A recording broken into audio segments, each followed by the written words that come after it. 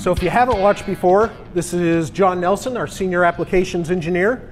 Any of you have watched any demo days, I think you've been in every single one of them. Yeah. How a UMC is built, I wasn't in. Yeah, you missed one. Yeah. Okay, so you've been with Haas for about 20 years. Yeah, next month, 20 years. Okay, and 12 of those, is that what you said, were in an applications Yeah, role? for 12 years I was either an applications engineer or managing that applications department.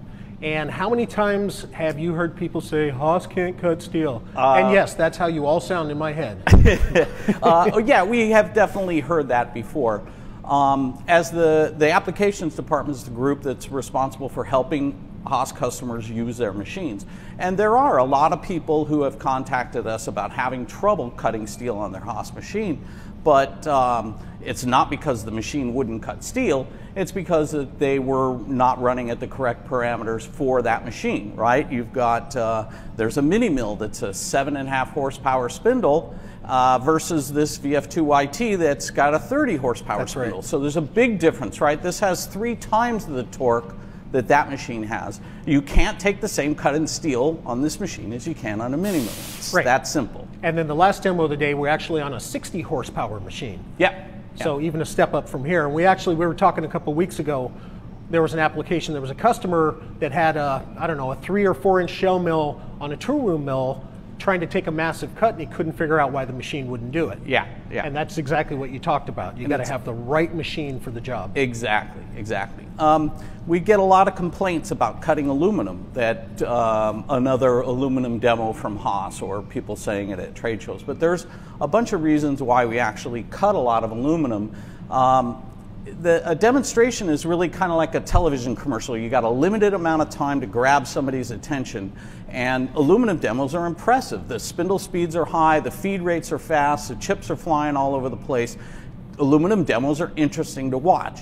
That doesn't mean the machine can't cut steel because we're showing aluminum, obviously. And there's another good reason for it too, and that's the amount of times you need to change your tools. Yeah, absolutely. At a 8-day trade show or something, you go through a lot of tooling cutting steel on a demo, because in the Haas booth we cut all the time. Yep. We're always cutting parts. When the operator finishes a part, they put another one in. There's no sitting there waiting for it or shadow cutting. We don't do that very often at all. Right. So, okay, we've talked about we can cut steel. We're about to show people to cut steel. One of the things, we talk about horsepower, and you and I just talked about it, but one of the things that comes into play when cutting steel is torque. Yeah. And we're going to talk about that a little bit today. The most important thing is for somebody, if you're having trouble cutting steel, is to understand what model of machine you have, what spindle that machine has in it, and what the torque and horsepower capabilities of that machine, of that spindle, are. Right. We have torque charts displayed on every machine model on our website. They're very easy to see. Andrew's got I've got it pulled up here, actually, if you want to take a look at it, Frank. So we got the VF2YT here, same machine that you guys have got over there. And so if I, here on the website, if I just page down a little bit, and I go down here kind of to the right, I can see that I have this torque chart. I can just click on that, and there we go. So actually I'm going to just bring up this version here because it's a little blown up. Same chart. So here is the torque chart for this particular spindle on this machine. Yeah, you'll see along the bottom is the RPM. So this is the first thing that you need to find on that torque chart. What RPM are you running at? The blue line here is horsepower. And you can see that at very low RPMs, there's not much horsepower at all, because it doesn't take a lot of power to get the spindle turning at 500 or 1,000 RPM. But what it does take is a lot of torque. So we can take that power that we're not using to make the spindle rotate quickly and turn that into torque. So we have maximum torque at low RPM, and that's the dotted line up here. So you can see that our maximum torque on this particular machine is right about 90 foot-pounds of torque. So the foot-pounds are listed on the left-hand side of the chart. The horsepower values are listed down the right side, and along the bottom is RPM. So you find your RPM and then see what torque and horsepower you have at that speed. Don't forget to verify the machine models and the spindle type at the top of this torque chart.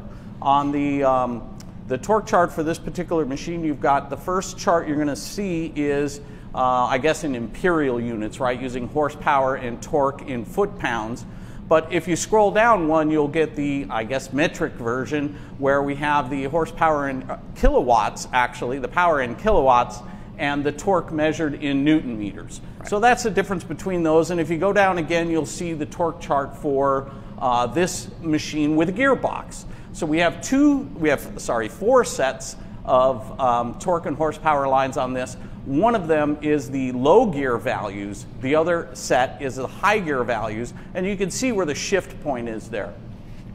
So that's torque And if chart. you're really doing heavy cutting, you may want to consider doing a gearbox machine, because you can see you've more than doubled your torque at low RPM. Yeah. So this machine without the gearbox is 90 foot-pounds of torque peak. And then this machine is 250 foot-pounds of torque, so there's quite a bit more. If you're cutting hardened materials, if you're cutting tough materials, stainless steels, titanium, you definitely want to get a gearbox machine. It doesn't mean that you can't cut those materials if you don't have a gearbox. It's just that you can't cut them as efficiently as if you had a gearbox. And we will get back to, after our demonstration, we're going to measure the spindle load values of each of the cutters in our demonstration, and then we'll go back to the torque chart and show you how those values relate to the torque and horsepower curves in the torque chart. Okay, the other thing we're going to do is we're going to go through each tool. Now, each of these tools is from HaasTooling.com. Yes. So we're going to talk about feeds and speeds. Andrew, do you mind pulling up the HaasTooling.com? Yeah, okay, so from the website, if I go over to the right side of the screen here and I hover over Haas Tooling, this gives you access to all the various menus for the different kinds of tooling that we sell. I've already clicked on the milling section here, and I can see I've got, milling bodies, inserts, end mills, all that sort of stuff. I've got another tab open. Here's milling inserts, and this is going to get us close to where you're starting off with, right, John? Yes.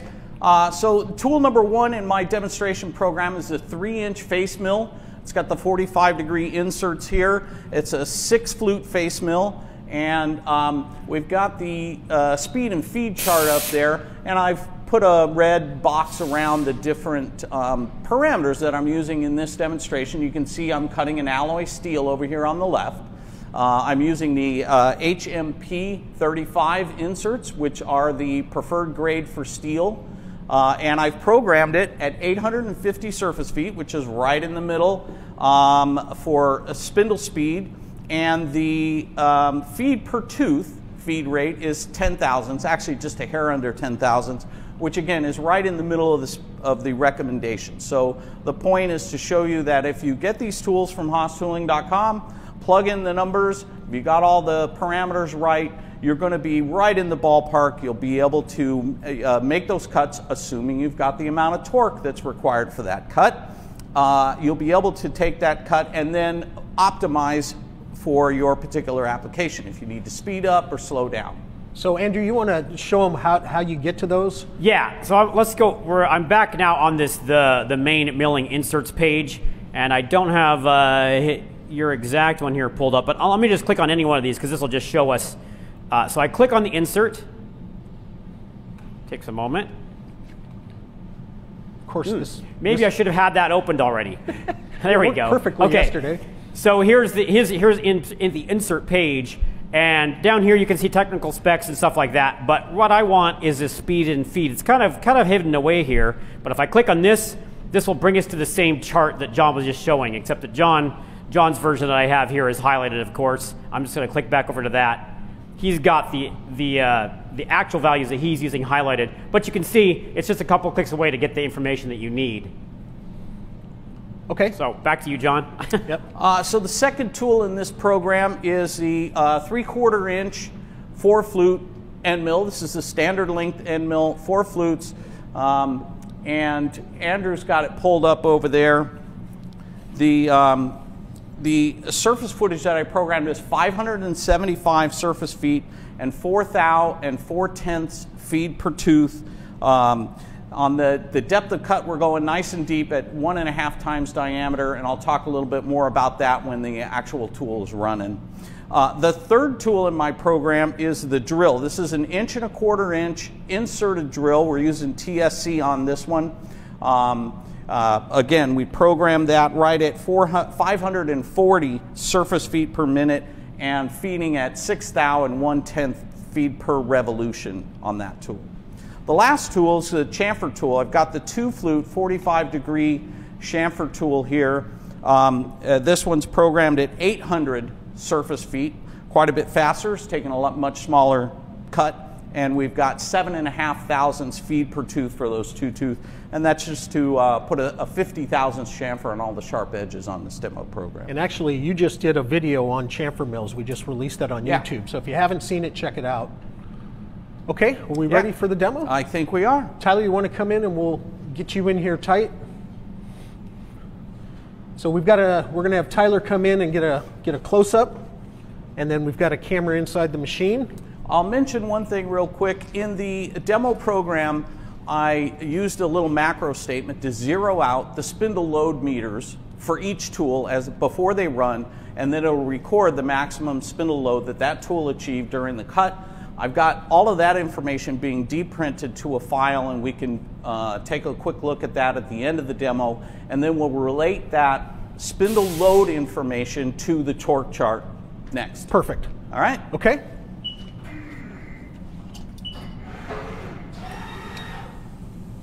So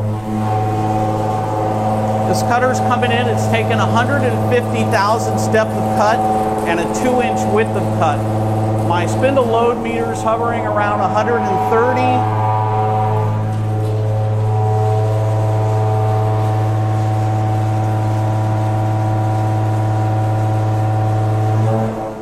You can see the chips coming off there are nice straw colored, and as they hit in the pan, they turn a little bit blue. That means we're cutting just perfectly. Here's the end mill. So this is a 1.5 times diameter deep. This is 1 inch, 125 deep. And I'm taking a 33% of the diameter width of cut, which is 250 thousandths on that 3/4 inch end mill. So 1 inch, 125 deep, and 250 width of cut. Take a couple of cuts. And again, you can see that the chips are coming off straw colored or a little bit blue, and when they hit the pan they turn real blue. That means all the heat in the cut is coming out in the chip. This thing's cutting really well. And what kind of spindle loads do we have? Spindle load is 75%. Okay, so you've got some room if you want to. I've definitely got room to optimize. Bit. I could increase my width of cut and take a bigger spindle load because I've got the headroom there. Do a little cleanup pass here just to make it look nice.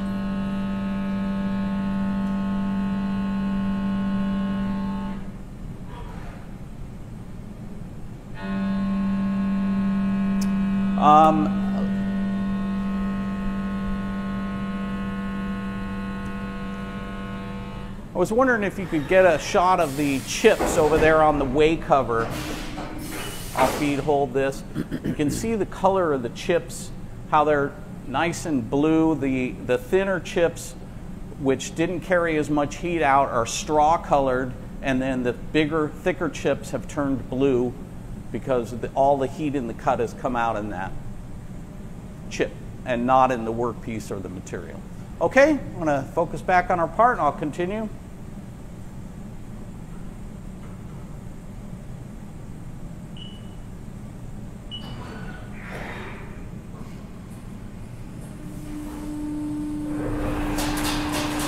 So that's an 1.25 inch inserted drill going through 3 inches of material.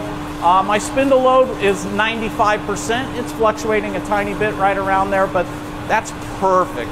Right at 100%, 110%, 120%. We can do that all day long with that tool.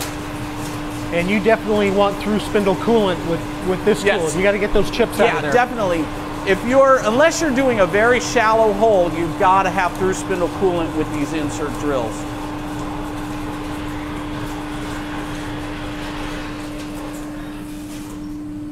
We'll toss 3 holes in there. So one of the things we talked about was spindle load, and you say you feel comfortable running that all day long. It's always a balance, right, between tool life and how fast you're removing material? Yeah, absolutely. So with regard to spindle load, so the vector drive and Haas machines will allow you to run below 150% continuously, right? All day long in that cut.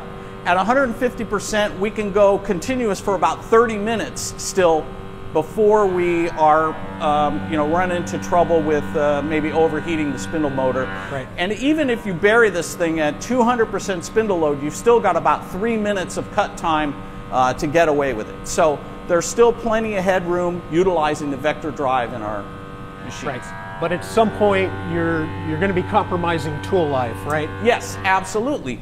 You don't want to push things too hard not because the machine can't take it, right, because the tooling can't take it. The last thing you want, if you make parts for a living, the last thing you want is a catastrophic tool failure because you lose the tool, you lose the part, it's a mess. Right. And so reasonable spindle loads for your cut and your tooling, in my opinion, hover around 100, 125%. I wouldn't try to go too much more than that on a regular basis. Backing off of there is definitely going to give you longer tool life. Right. And it's not that it injures the machine or anything, it's more about the tooling. That's right. Yeah, when I used to, in my previous role here, I used to go to a lot of customer shops and guys would be running their machines at 30, 40% spindle load thinking that was going to make them last longer. Yeah. And it probably did, but you're leaving money on the table. Yeah, when you're doing for sure. You're sure. The extra time, cycle time that it takes to machine at those lower spindle loads is costing you money. Exactly. For sure. So I wanted to take a quick look. I'll show you the dprint file here that I created. So at the end of this program, I wrote the maximum spindle load recorded by each tool. So tool 1 had a maximum load of 151%. Tool 2, which was the 3/4 inch end mill, did 83% at a maximum. The drill was 111%, and our chamfer tool was only 5% spindle load. So you get an idea of where those loads came out, right? Well, 150 for the face mill, 83, 85 for the end mill, and then 111 for the drill. Now let's pull up the torque charts and see how that information jives. Hey, look, I got it right here for you. All right, I'm going to scoot over here just a little bit. So when we were preparing here, I recorded 155% spindle load on that face mill the first time through. You can see that the maximum torque is up here at 90, and that's 200% spindle load. You can see we talk about that here. The values shown for horsepower and for torque are at 200% of the load of the spindle motor. So our cut was 155% of that spindle load. When I take 155 and divide it by 200, I get 0.775, 77.5%. That's my conversion factor. So at the RPM I was running, 10,082, I have right at 90 foot-pounds of torque. So 90 times 0.775 gives me 70 foot-pounds of torque.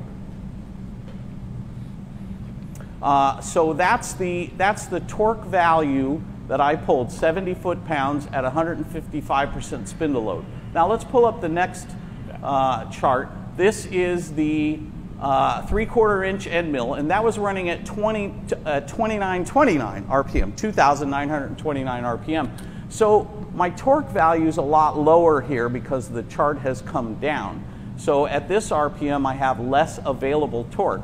I pulled an 84% spindle load and did the math on that, and that showed me that that end mill was requiring 35 foot-pounds of torque, and this is where that 35 foot-pounds falls in. Remember, this is my maximum, not that, when I'm making this calculation. And then the last tool... So you actually, in this case, you had quite a bit. You have a huge headroom in terms of running that tool harder, but yes, you probably don't want to run it that much harder. Right. I would take, in that case, I was taking 250 thousandths width of cut and 1.5 times diameter deep. So I would ease that width of cut in if I needed to remove more stock per cut. That's how I would utilize the available spindle load that I have on that tool. And I'm probably not going to harm that tool or cut its life down at all by increasing that width of cut. Right. When we were kind of preparing for this, you were talking about how one of the things you like to do is kind of start, if you're unsure about what spindle load you want to use, you'll come in and kind of start light, and then see where that puts you and then do the calculation. Yeah, absolutely. So the way I would approach it if I was unsure about the cut I wanted to take, I would get the speed and feed information for the cutting tool and use that right in the middle of the speed and right in the middle of the feed rate information, and then go ahead and take a light depth of cut, right? Set up your cut with the width you want, but take a lighter depth. And then, for example, let's say you took that light depth of cut and you had a 50% spindle load. Well, if you change one cutting parameter, like depth of cut only, you can double that depth of cut and your spindle load is going to double. So you go from 50% spindle load up to 100, so you can take that, that cut, you know, twice. So you take twice the original cut. You're going to double the cut, it'll double the spindle load on you. So that's how taking a light cut, monitoring the spindle load and seeing how much available torque you've got or headroom you've got on spindle power, and then go from there as far as adjusting and optimizing your cutting parameters. But definitely go with the recommended speed and feed and adjust your cut parameters as far as depth or width of cut. Right, right. It's just a practical, like, empirical way to quickly get to a good value without maybe doing some involved, power calculate or something. You just start off at the recommended values and definitely. There's also milling and turning calculators on the control where you can punch in your numbers and it'll give you a rough value for required power based on what material you choose on that calculator. Right. Okay, so third tool. The third tool here was the drill. We can see that was running at 1,650 RPM, where we're back up in our maximum torque range to see, but we pulled 110% spindle load, right? 110% divided by 200 gives me my percentage, which I multiplied by the 90% foot-pounds, and the percentage was 0.55 actually. So 55% of 90 foot-pounds of torque is 50 foot-pounds of torque. So that's what that cut pulled, and I was definitely right in the sweet spot for that tool at 100%, 110% spindle load. Cool. So that's how you kind of translate the spindle load numbers to the torque chart and figure it out. Right. You have all that information on you know what your spindle load is from the machine. You have this information on the website or any other, any other place you're getting your tooling, and it's easy to get started. Yeah. Cool. Thank you, John. All right. I think that's it for this machine, right?